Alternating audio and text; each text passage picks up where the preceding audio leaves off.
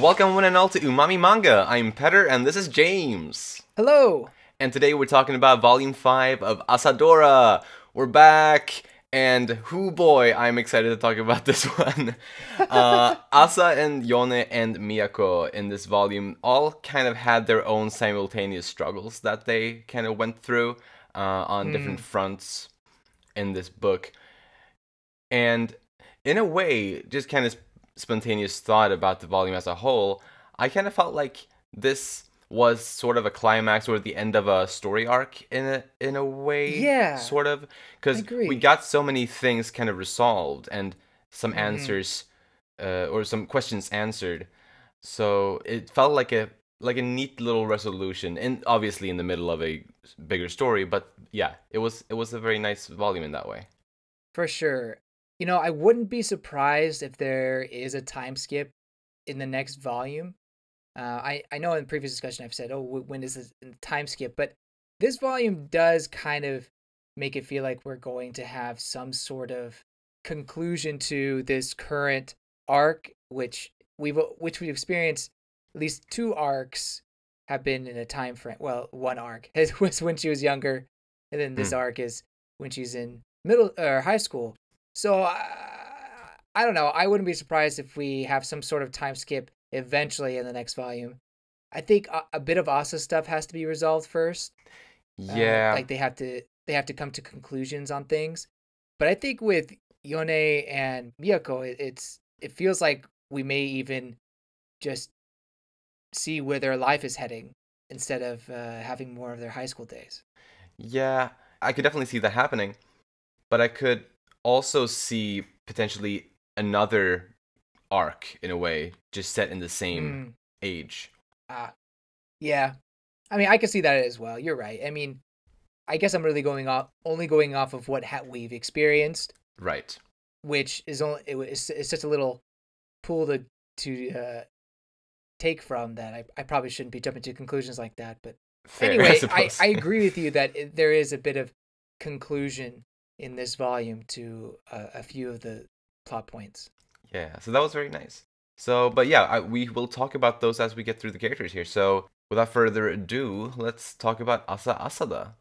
I believe you and I both didn't expect Asa to fire the rockets in this encounter when we talked about it last volume. Yeah, but she did. I guess I was expecting her to save them for a rainy day, or they were just there and then they would actually be used at a later point. Right. But no, like I introduced these, I'm gonna use them.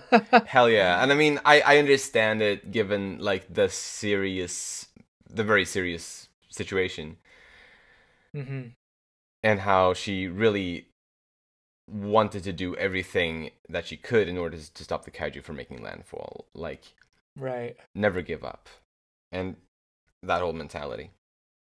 It made sense considering, and like as she said, she didn't want anyone else to get taken by the kaiju or die to the kaiju like her family did. That was beautiful, I thought. I thought it was interesting how she practiced before firing the missiles instead of just firing them right away. I mean, it still is kind of incredible that she was able to do that, even the practice at all. But she's very gifted. We've established that. So I guess it makes sense that she could teach herself to do that. And I'm glad it wasn't just, like I said, right off the bat, fires the missiles perfectly. Oh, I've never done this before, but I can do it. Right. She told herself that she had to practice, so it kind of made it a little more believable. I think so, yeah. Plus, it also kind of made me at least recall like her landing practice, like the first time she flew, how she practiced that once before actually landing for real. So I thought that was nice. That's a good point. And also kind of from back then, or since back then, I believe, she keeps a plastic bag and string and balloons in her overalls, as well as a helium tank in the plane. And I thought that was just so touching, because it means that she's always kind of prepared for a crisis like this, and that she wants to be able to help out in whatever way she can, in case something like that should happen again, or something like that. I really like that little touch. I don't know if I call it touching. For me, I thought it was ingenious or intuitive, just smart planning on her part Right. I mean, how are you supposed to predict that you're gonna have to drop gasoline on on a giant monster? But I think it's more so that she's prepared for a situation or any situation to occur, Mm. and she knew how useful those were. But yeah, so no, I think it was like you said, cool to see it connect to her first time flying.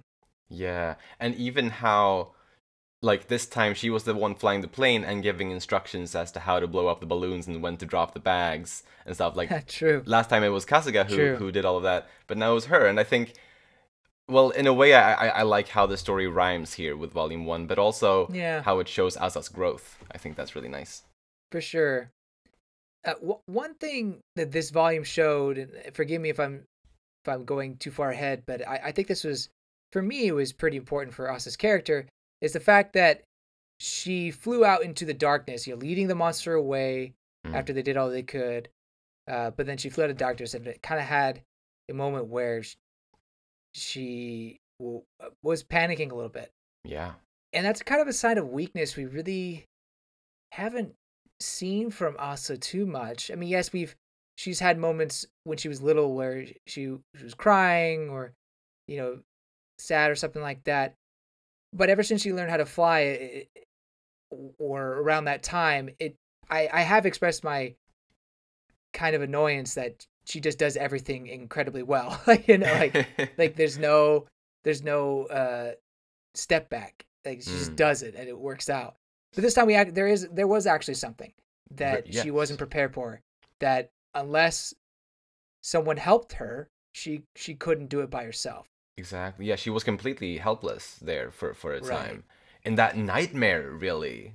Yeah. Like that scenario, like being stuck in a flying machine, not knowing where you are or how you're positioned, like that's got to be terrifying.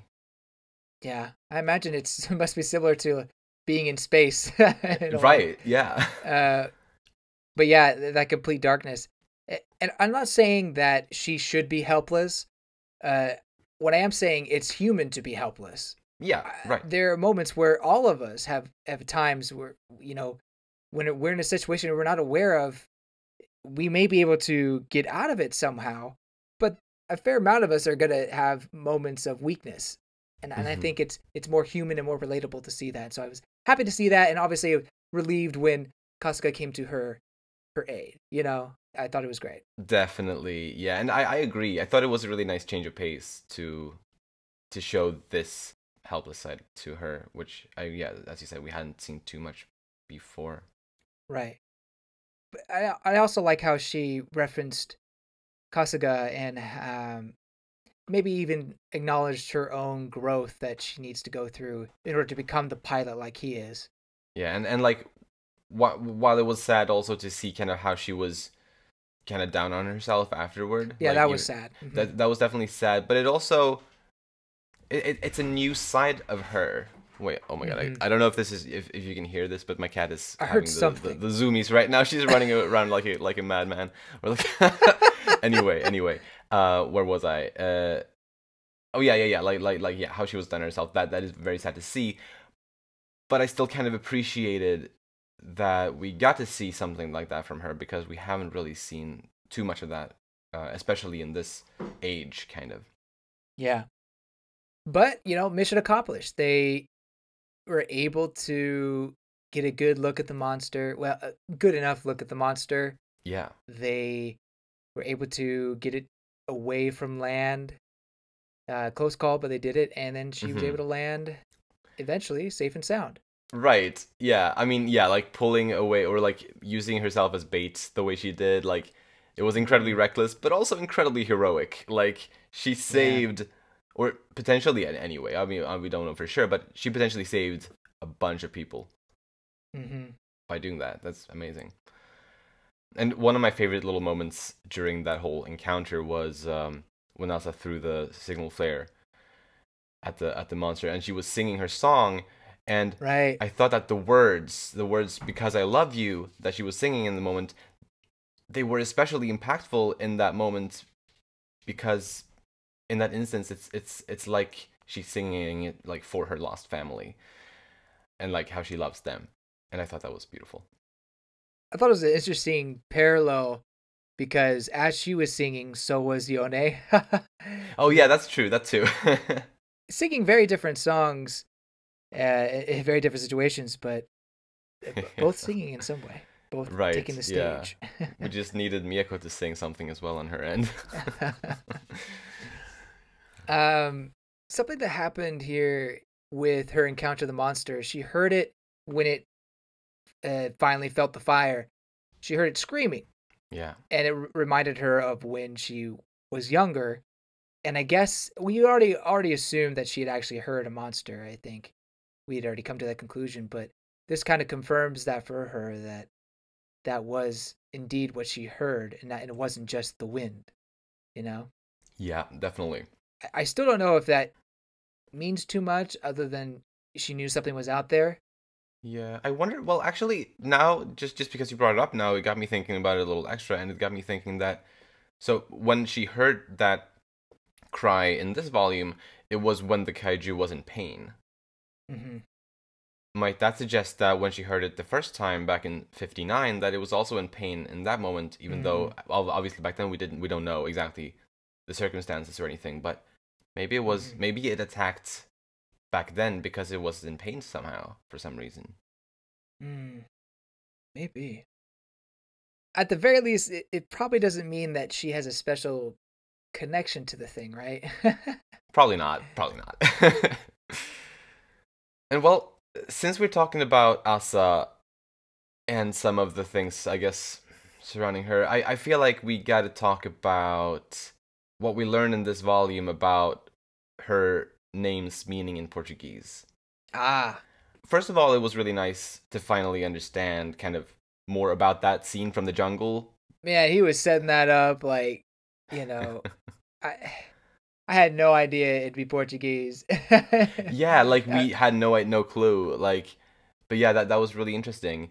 How and now we know that asa means wing in Portuguese, and the full sentence that the man in the jungle spoke in English translates to "a goddess with golden wings will save us," followed by the word sarava. And I apologize for my pronunciation. I don't know Portuguese or any language that's particularly close to Portuguese, but I have a Brazilian friend who I consulted about all of this actually, who helped me a little bit because yeah, the book itself even translates like the main portion of that sentence for us, saying that a goddess with golden wings will save us.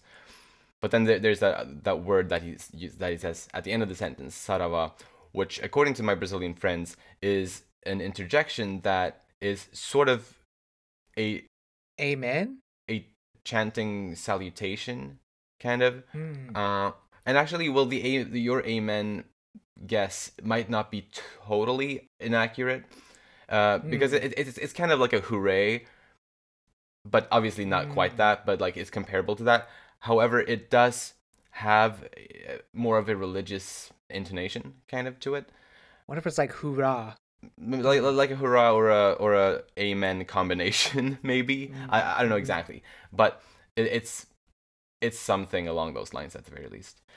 Anyway, not only is it cool to know that asa means wing, but there's also like part of the sentence when he said asa de oro, which means golden wings.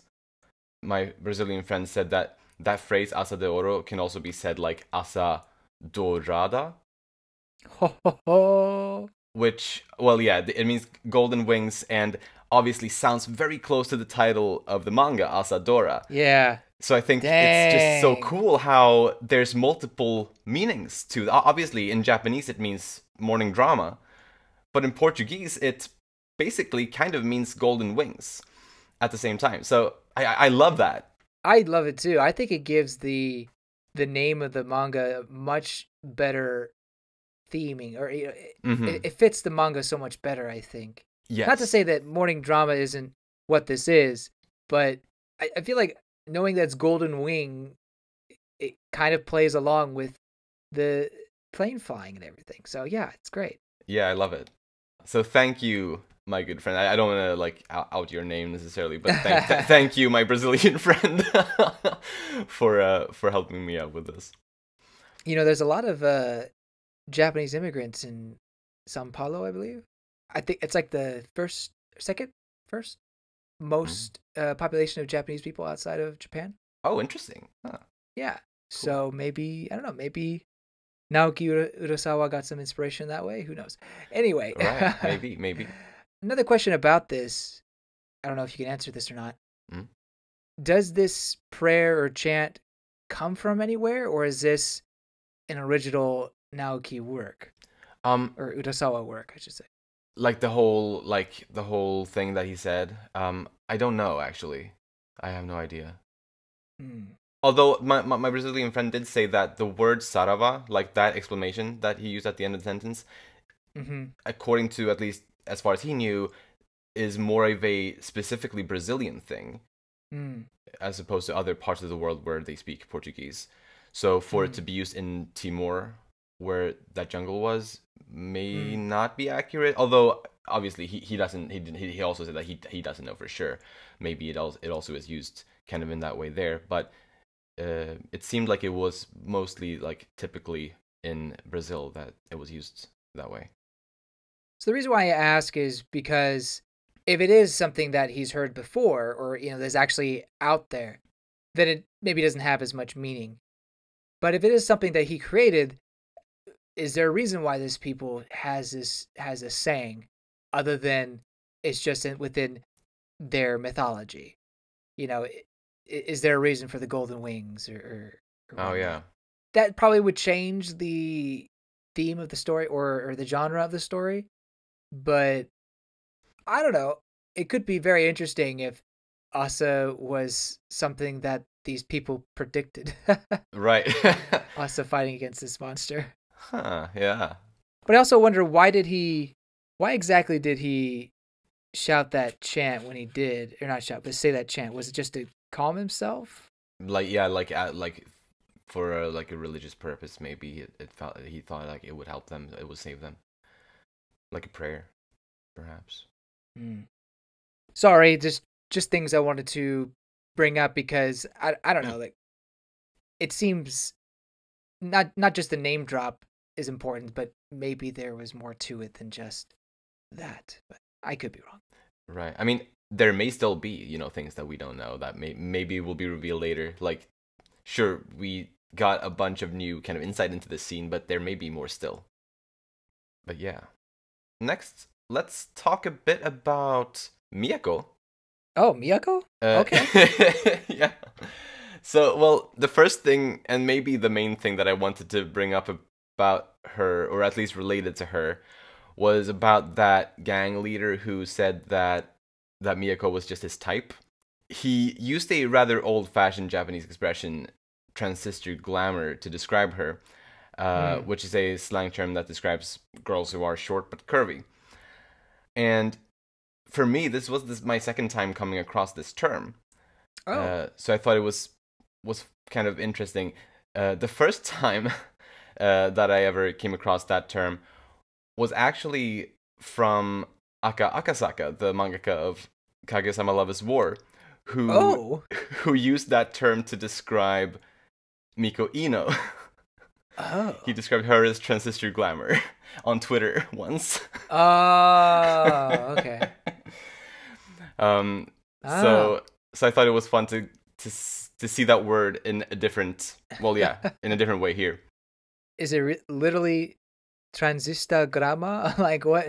Uh, I I actually don't know. I like Twitter has this translation thing. Ah. So I don't know exactly, but I could see it being something like that because the term, at least from my understanding, comes from how a transistor radio is like, or like back in the day when they were used, um, is like a smaller version of a regular radio, but still having all of the same assets, Hmm. if that makes sense, and applying that.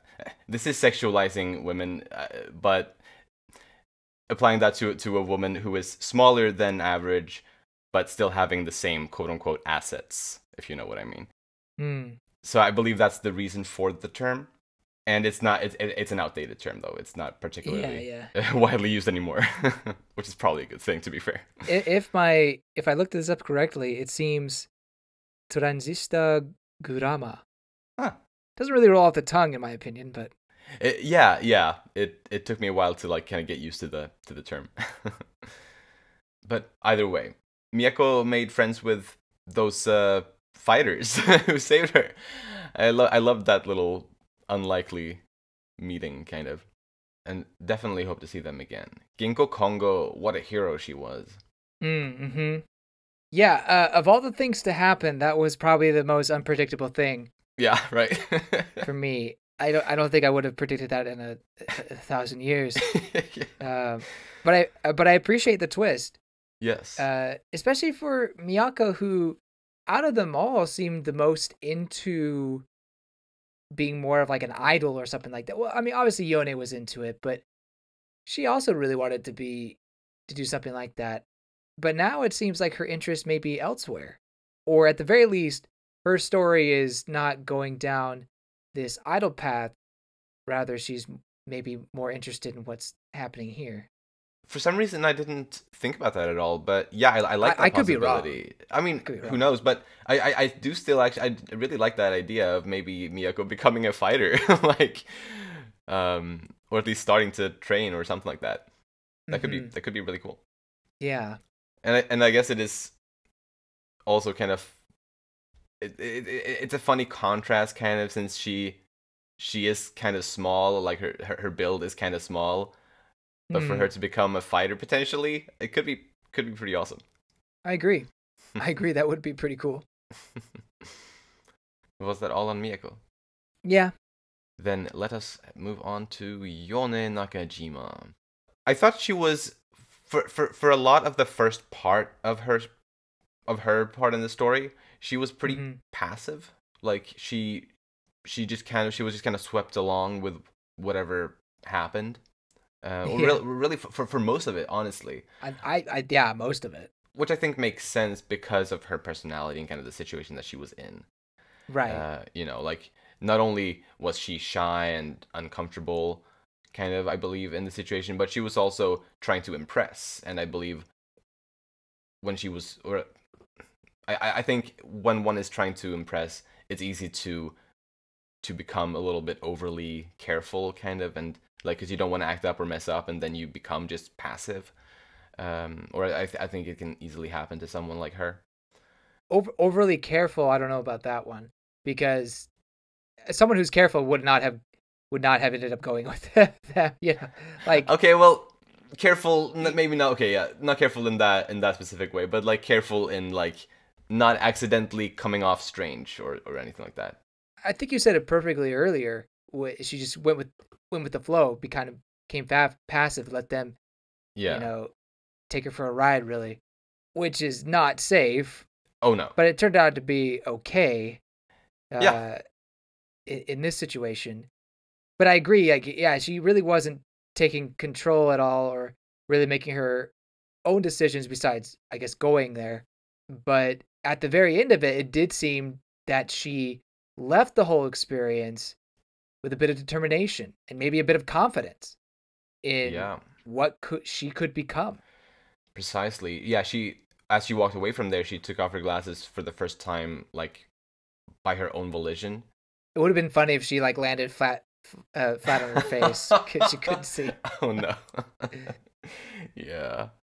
No, but I think that that definitely means, I believe, that she's about to embrace the entertainment industry kind of more actively from here on. It was interesting because they have this Marilyn Monroe moment, and then it goes to her walking away with confidence. It's like, what was the point of all that? Like, because I'm not even sure that she's going to keep in contact with the scout guy, or even Eisaku. Probably more so him than the scout, to be honest. I guess before talk about that, I did get the feeling the scout was trying to get a little frisky with her. Definitely. Right before Eisaku came in. Yeah. So I get, good on Asa for sending him over. For sure. Although it did feel like he was kind of egging the whole situation and almost making it worse. But at the very least, he saw potential in Yone, and I think he embraced it. So I think it will be good for Yone in the end. Yeah, and I think she ultimately probably appreciated Noro's intervention there, and like the way that he didn't break off the audition or anything. In fact, he kind of took control of it, or yeah, he kept it going on his own terms, kind of. And I think she appreciated that because she wants to, or at least seemingly, she still wants to become an idol and get into the industry. Oh yeah. So sure. if he had just called it all off and just dragged her away from there, I don't think she would have liked that as much as she liked the way that things turned out, you know? Well, yeah. I mean, I wouldn't have blamed them for leaving because of who they were dealing with, the talent guy. But, he saw an opportunity and he took it. He saw potential. Yeah, and, he did. Yeah, and I think it's good for Yoneko. I have predictions about her, but I'll save that for an inter discussion. Sounds good. Then let's move on to Kinuyo next. She was totally seeing straight through Mr. Akira. I knew it. Yes, of course, and of course she would. I think because just based on who she is and who he is, like it's just made for a situation like that. Like, of course she would. Yeah. See right through him. And she finally, more or less, gets in on what Asa has been doing and what she is doing. It's not super clear exactly if she understands everything and gets all the details, but at least she's not in the dark completely on all of this, which I'm very happy about. Yeah, beginning to crack open this situation. Yeah. I actually was interested when she was getting upset with the government and how they kind of just take away things from her. And she begins to mention someone, but stops probably because it's very emotional for her. And I don't know if you remember when we talked about why she was in, oh gosh, is it Nagasaki? No, where? Nagoya or... Oh, it was Nagoya. I mentioned like, oh, maybe she was waiting for someone, like a soldier or something like that. At the time, I thought it may have been a lover or something, but I'm unsure. It could be a son. It could be it could be a friend, a very important friend. Yeah. But I think lover's still an option as well. For sure. But it's somebody important to her, and I hope we get to learn more about that, because I do think that would be very nice. Or, I mean, sad, but good to get some closure and understanding of Kinyo. Exactly, because it's clearly still upsetting her. So yeah, I agree. It would be really nice to learn more about that, and maybe for her to somehow be able to process it and be able to maybe cope with it better, perhaps. And yeah, like most likely it's a man. I feel like, because I guess there are mostly men in war. So like it could be a father or anything like you said. Father, yes, that's possible. So there's a lot of options. But what I thought was also really nice is how that scene really shows that Kinyo cares about Asa in a very similar way that she cared about that person who passed away. Absolutely. And she doesn't want the same thing to happen to Asa. And I mean, sure, yeah, we know very, very well that since before that she cares about Asa deeply, but it was still nice to see kind of in this way how much she really cares for her. That's actually one of the reasons why I thought it could have been a son. Because of the way she cares for Asa and maybe how she compares the two. But it depends how older she is and stuff like that. So there's a few options. But yes, for sure. I agree. It was nice to see how much another sign of how much she cares for Asa. Yeah, it's beautiful. Well then, next let's talk about Keiichi Nakaido. I thought it kind of was like he's like a true gamer ahead of his time when he was thinking that striking the things that look like eyes will harm the kaiju. I mean, that's biology 101. You know? I guess it's eyes also biology. are the weakest. Yeah. Yeah, no, but that got me giggling a little bit. I mean, look, you run into an unknown creature in the woods, poke its eye. You'll be safe. Yes. Don't do that. Maybe not. Don't poke a bear in the eye. Then that's a very bad idea. Yes. But he deciphered back fastener. Yeah, what in the world? Or at least he said that it could be read that way, he said. But I mean, the back part is believable because I could kind of make out the Senaka. Like, I could kind of make out the Japanese. In the English, yeah, if you look at it, you could see faster, but it's like, faster? What is that supposed to mean? It sounds so nonsensical. It does. Like, a fastener sounds like a tool or of some kind where you fasten a metal object to something, or something like when you're building a thing. So I don't know. I'm not sure what the doctor was smoking when he was writing down his notes.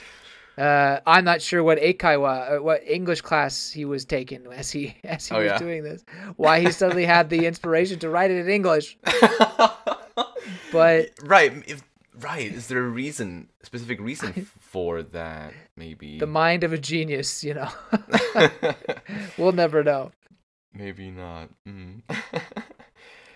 So, yeah. Keiichi got a little bit on the way on deciphering, but yeah, there's a lot more to do with that. Yeah. And I don't believe there was any time for Keiichi to draw a sketch of the kaiju while they were up in the air there. They're gonna have to go off of memory if they're gonna draw one. Yeah. But interesting enough, the paper did pick it up, or one of the papers did, and we had talked about that. I think there was no image, of course, and this is all eyewitness accounts. But going back to the topic at hand, we've already talked about the winged goddess, so I don't want to go too much into that. But the way Keiichi brought it up is like, "You're the winged goddess." Like, well, slow down there, buddy. It's like, don't go throwing that term around to every lady you meet, okay? Yeah, I mean, I could also just see this as, you know, he just went through like a massive amount of stress. And maybe a bit of an adrenaline rush, you know? And like, yeah, a bunch of adrenaline. I think it makes sense for him to kind of act kind of hyper like that, if that makes sense. I think it adds up. Fair enough. Yeah. At the very least, I don't think he's going to call her a nobody anymore. Oh, yes. If he ever does that again, I will be mad. Oh, my gosh. I will be mad for real. I was already mad at how many times he had been doing it, you know. But to me, it seems like he'll be much more favorable towards her. Mm-hmm. And I hope they have a great friendship that goes nowhere other than friendship. That's all I'm saying. I can get behind that. Then, next up, let's talk a bit about Eisaku Noro. Well, we already talked about him a little bit, but that timing when he arrived was pretty perfect. Because I believe he potentially saved Yone from something that could have been a bit nasty, perhaps. Yeah, that dress was not leaving much to the imagination. No. That's for sure. For sure. I got the wrong... I actually do kind of believe he did get the wrong size, but I think it just kind of let him go a little too wild, get a little too frisky, but... Definitely. Yeah, no, Eisaku saves day. I was wondering what the Marilyn Monroe thing was about, and I still don't understand why they did it, other than... I mean, I actually kind of do understand. So, because I think what Urasawa was trying to imply here is that Yone is going to be the next big idol, the next big thing since Marilyn Monroe.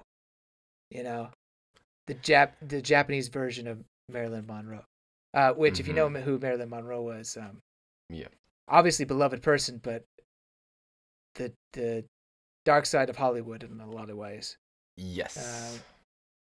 So that could be interesting. I guess I'm going in a bit of predictions there, but I think Eisaka is kind of one of those people who would be the one to push for this.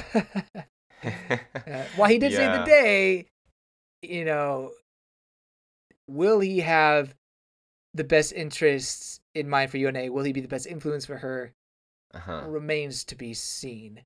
I don't think that their relationship is going to end here, at the very least. No, definitely not.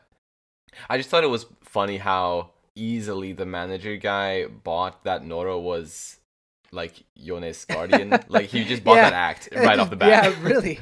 Well, And just went along with it, and because of that, Noro got like so much influence in like over the situation. yeah. Even though it was like, I don't know, it's pretty incredible that it worked.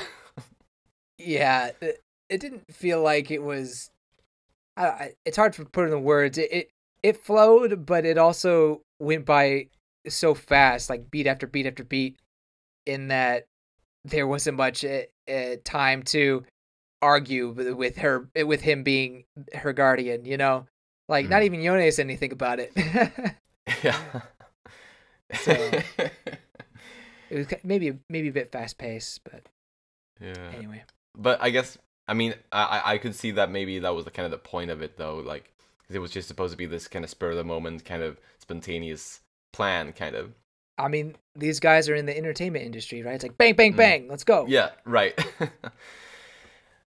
Next, let's talk a little bit about Mr. Bito and maybe anything else real like surrounding him, just because he had a little bit more of a role this time than in the previous volume. And like I don't know, I just thought he played his part at the lighthouse really well, and I thought he seemed like such a genuinely really good guy.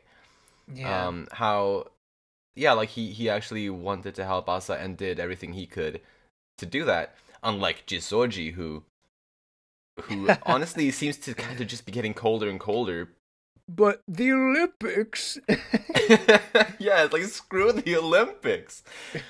No, but yeah. I mean, at least Jisoji did allow Kasuga to go, like, take that plane and go save Asa, so that was good at least. But yeah, I guess if there's anything on Jisoji, though I don't have anything more on him, but No, I don't. No. mm. I feel like we'll get Jisoji next volume though. Yes, definitely hope so. Yeah. Then moving on to Haruo Kasuga. He's a real one, man. He's a real Yeah, one. he is. Yeah, I feel like the story has been like keeping him and Asa away from each other for a while. Like quite a while. So Yeah. the moment when he arrived in the plane next to Asa's and they got to see each other like for the first time in quite a while, it felt so good. Like, and yeah, for him to save her from the darkness, it's beautiful. When you say it like that, it seems very poetic. Yeah, it came off more poetic than I intended. But no, I agree. It's great that we'll have them back together again. It did seem that they hadn't seen each other in a while. Mm. But yeah, I liked how he. I mean, I guess it's more a testament to his character, how willing or how much he obligated he felt to go take care of the man's mom. Yeah.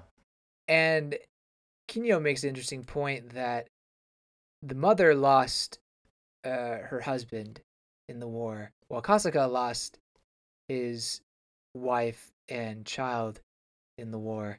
And so Kasuga, I guess, feels a bit of sentiment or bond with that family and wanted to help in some way. So, man, it's just, appearances are so deceiving. You would probably look at Kasuga, at least if you just were showed a panel to someone, and they may not really see the kind-hearted, sentimental guy that he really is, but he is such a good guy.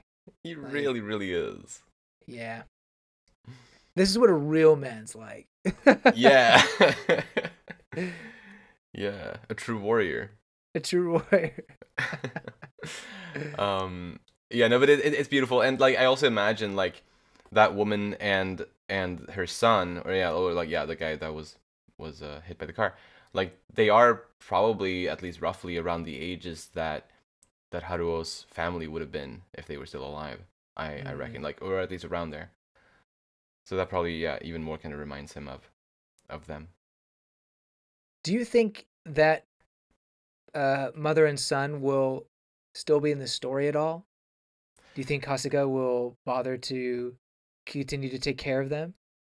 I mean, I could see him totally doing it. Yeah, right. I did have that thought, but yeah, like, but nothing really more than that. Just like, just kind of wondering, if that could happen. They don't seem to be incredibly important to the plot as characters, but I wonder if that could lead to maybe us getting to know more about Kasuga's late wife and child. Right, that would be really nice. I mean, I think that'd be interesting. I mean, not to dredge up old wounds, but I always like to hear people's backstories and about the stories of their loved ones. For sure, and with a character like Kasuga, like we love him, so we want to know more about him, of course. Right. Yeah. Definitely. But next, let us talk about Shota Hayata. Okay. He made an appearance, even though it was brief. He did. Right at the end. He did. He tends to do that. He does. Yeah. Seems like his goals are shifted a little bit, but he's still ready and excited to train and get to the Olympics in Mexico. Exactly. He's more determined than ever, kind of, it seems, to make it to that next Olympic Games. I like how the fellow paper person was cheering him on. I kind of like that. Yeah, that was sweet. I did not expect it, to be honest. I thought he would kind of maybe tease Shota about it, but seemed to be pretty supportive, so I like that. that was really nice. I also kind of expected the opposite for some reason. Yeah, it was really nice, especially since at the very start of that scene, we see him, or like we see Shota kind of being reminded that today is the opening to the Olympics, and he's feeling kind of melancholic, and so for him to get those words of encouragement by the end of that brief little scene was very nice, and I think it was needed. I agree. Just give me more of the man. I don't know. I like his character so much that I just want to see more of him. But he is kind of at this point a little bit one-dimensional. Going to the Olympics, going to the Olympics, going to the Olympics. Yeah, he just needs also more... Asa. Right. Yeah, he just needs more panel time in order to kind of get some kind of depth again, kind of, I think. Yeah, I agree. Maybe some more blood from the sky raining on him. That'd be pretty edgy. Yes. Well. Then next, let us move on to the monster, the kaiju, the thing. Horrifying. It really is horrifying, terrifying. Like, and it's really made to just be this nightmarish thing, I feel like, with like all of those teeth just jam-packed in its huge mouth, and like the spikes on its back and the freaky eye-looking things. His eyeballs aren't really eyeballs. Like, what is going on? Yeah. So, I have a wacky theory on the kaiju. Okay, please. Do tell. It's not necessarily something that I believe in, but I have to mention it because there were a couple different things that got me thinking about it. So, Keiichi said that the things that aren't eyeballs, that they looked inorganic. And that got me wondering if maybe the kaiju is some kind of man-made machine? Man, that'd be wild. Like, if those, like, for example, if those eye-looking things are like pods where like the operators are sitting, or something like inside of there, or like, and Keiichi also said that it's like the kaiju is wearing armor. Well, maybe it is. Maybe it is like a steel-clad machine.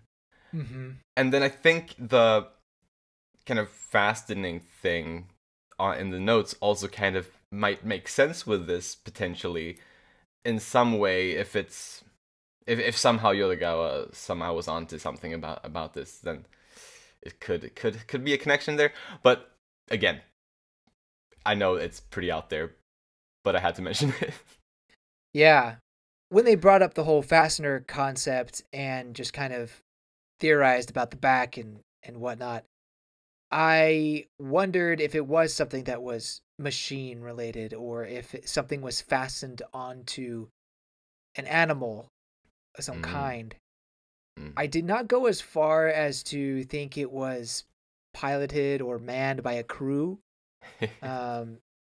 That is interesting. It does have these animal tendency, though. I mean, the crying and the going after or taking the bait. You know, going after Asa, very animal-like.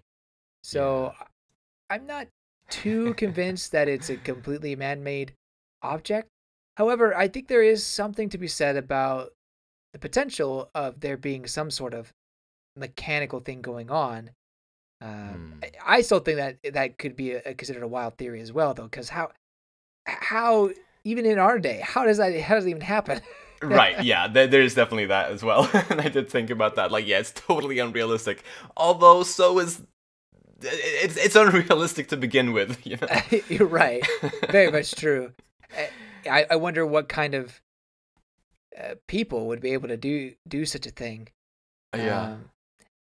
I guess it would just seem the most likely if it was, you know, nuclear based, just like how Godzilla was. But maybe that's just too cliche, and Urasawa was trying to go for something a little bit different. Maybe I kind of hope it is different from that, actually. Yeah, I agree, in some way. Maybe it's otherworldly. Maybe we're dealing with aliens, or I mean, hey, spatial rifts or something. Right. I'm open to anything, I think, at this point. Yeah, I mean, that thing is clearly not something that is found in our world. It doesn't really resemble anything. Not with all those teeth and the inorganic eyes. Yeah. And whatnot. Yeah, so it's fascinating. I don't know if we'll ever get an explanation for it exactly, because I almost feel like this story is more just focused on Asa's journey and her quietly defending the world instead of unraveling the mystery of the monster. I think I would be a little bit disappointed if we didn't get these mysteries answered, kind of. I guess I'm trying to brace myself for that. You know, like, fair. Don't set my expectations too high. That's probably smart. Yeah. Because I have been burned in the past. So I don't know. But I would love that. Oh my gosh. Yeah. I would love there to be some sort of mind-blowing revelation about what this monster's all about. Definitely. And I don't think it's unreasonable to think that along her way, like along Asa's journey, she will uncover these mysteries. Fair. I'm gonna stick to that. I mean, I hope for it too. Good. Yeah. One thing about the monster is, what is its goal here? What was it trying to do? Was it hungry? Was it upset about a noise? I don't know. Because despite being pretty anxious to get on the island, or to get on land, it got hurt and then went after Asa, and then I guess it just went away. So it's like, what was it trying to do, and why is it on and off? I mean, I also say, what does it eat? Yeah. You know, how what is going on here is, I guess, what I'm trying to say. Yeah. Lots of mysteries around the kaiju. Yeah. I guess I don't expect you to have an answer, but yeah, like right now, I don't think there's any way for us to know really anything. Yeah, fair enough. Kind of. But was that all on the monster? Yep. So let's slide into predictions then. The Olympics will start in the next volume. Gotta. Mm-hmm. We're right there. Mm-hmm. And maybe this is wishful thinking, and I believe you're with me at least in wishing for this. We'll get more Shota content in the next volume. Oh, really? Hmm. I think so.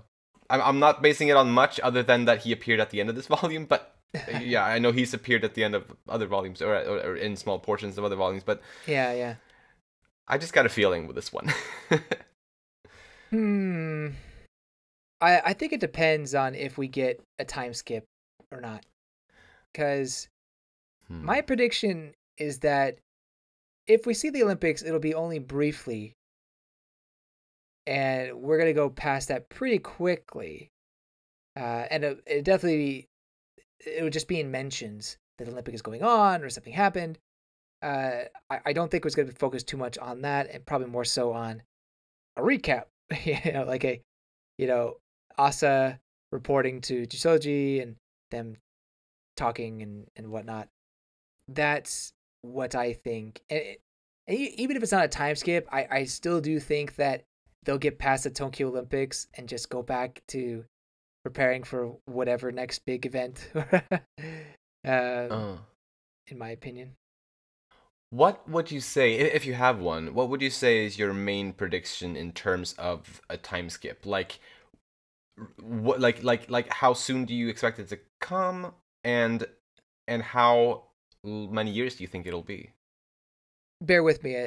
I'm gonna give a little bit of exposition for this. One of my predictions is that, to me, the book seems to be implying that three friends are going to go their separate ways.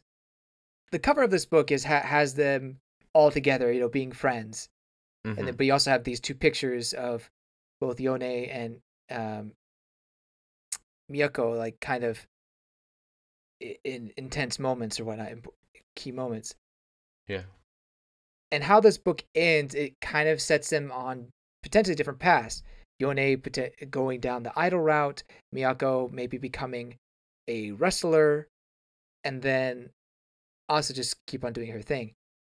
So I could see them just growing up, growing attached, and then we have maybe 2 or 3 years where they graduated from high school, and they are going to college or doing whatever their career paths would entail. I would like for them to have some sort of relationship still, and I think because they are characters in the story, that they should have some sort of connection. But I think it's going to be Asa trying to bring them back together, and just keep their friendship afloat in a way. Interesting. So that also ties into 3 or 4 years would be the next Olympics. So I wouldn't be surprised if in that time skip is when we see Shota again, much older, 4 years older, and ready to go in the Olympics. Maybe he gets in the Olympics. Maybe. Probably to qualify, it may have to be 3 years. I don't remember how far back before the actual Olympics they get their people to qualify. I have no idea. He would probably be qualifying in Japan. Like, I'm pretty sure that's where that would take place. So maybe he would meet up with Asa there. Who knows? But that's kind of my thinking for a time skip. And in terms of how it relates to Asa, maybe it's a little too obvious if we keep going to all the Olympics and having the monster appear up there. But I think it would be really cool if we left Japan, and if she actually goes to this island where the monster supposedly lives, where it had those claw marks. Precisely. And go study that. And I think once she's in college, that's a perfect time to go do that. For sure. Or at least graduated from high school. Right. I definitely like that, like for her to kind of explore the world a bit more in search of answers, kind of. That would be really awesome. I think I definitely there is a time skip coming at some point. I'm gonna say that it won't happen in the next volume though. I like this current kind of age, and I feel like I still want to know more and see more of it. But yeah, I'm gonna say next volume will stay completely at this in this time kind of.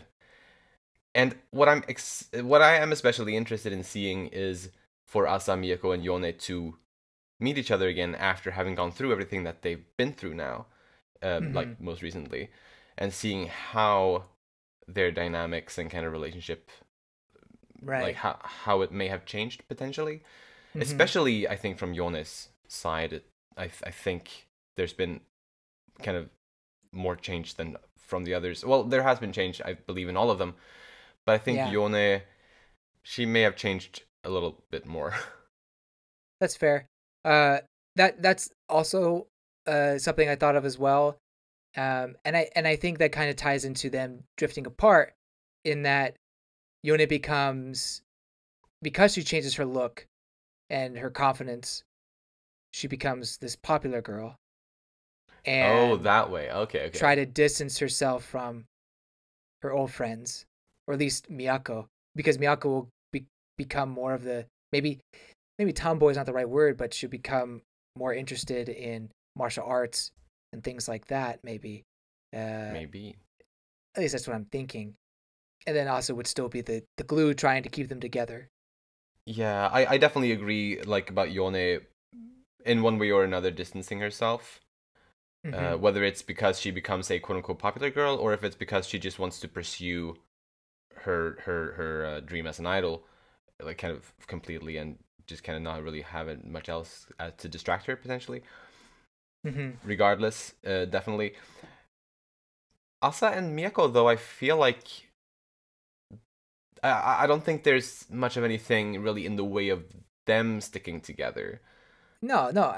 When I mean by glue, I mean Asa's the glue between Yone and Miyako. Just specifically there. Okay, gotcha. Yeah. Yeah. Otherwise they would not bother. Right. Yeah, so it's going to be really interesting to see now how this all plays out. I mean, maybe we were completely wrong in everything we're saying, but I think something along the lines that we've been saying makes a lot of sense for the story to kind of... Yeah, I could be completely wrong, which I have been before, many times.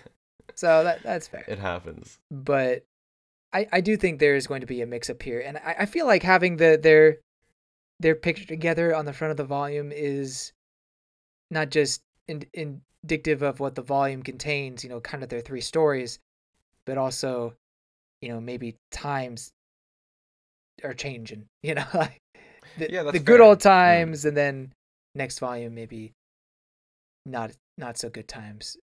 Right. I mean, they'll probably still be happy, but it's just not the same. Yeah.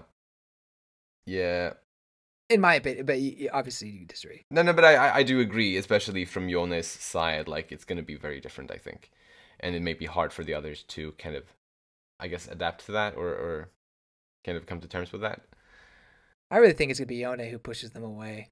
Like, yeah, right. She just seems that kind of person, unfortunately. Because she's already kind of started doing that in some ways, in how she's been forcefully kind of involving Asa in her shenanigans and keeping secrets from Miyako. Like, it's already kind of been bad like that. Right. But yeah, we do need some drama in this morning. Dorama. No. Golden wings. Right. Man, I love that so much. I can't get over how much I love that. It's pretty cool. It is really cool. Yeah. I wanted to get your thoughts on the series as a whole. I know we don't always do these for for each volume we read in a series, but I think this volume was fairly exciting. So did it change your thoughts about the series at all, or is it still the same? It remains a 9 out of 10 for me. It was already high. I mean, yeah, that is really high in my book. What about you? I think I put it at an 8 out of 10 after this one, because it was really exciting. It was a bit frustrating to read it when it would cut out of the Asa fighting the monster parts. It's like, well, no. Yeah. Not right now. Yeah, that was frustrating. You can tell me later. Did you see the teeth? So yeah, I think this volume does put it up a bit. Awesome. I've kind of been up and down on this series. So who knows? Maybe next volume I'll put it back down to 7, but we'll see. I think right now I have it at an 8. Awesome. I'm glad to hear it. Then we probably said everything we needed to today. So if you enjoy our content, you can follow us on Twitter at Umami Manga, and it would be lovely if you'd like to support us by rating our show on the podcast platforms and subscribing to our channel Umami Manga on YouTube. Thank you so much for listening, and we'll see you next time when we'll talk about Volume 6. Bye-bye! See you later!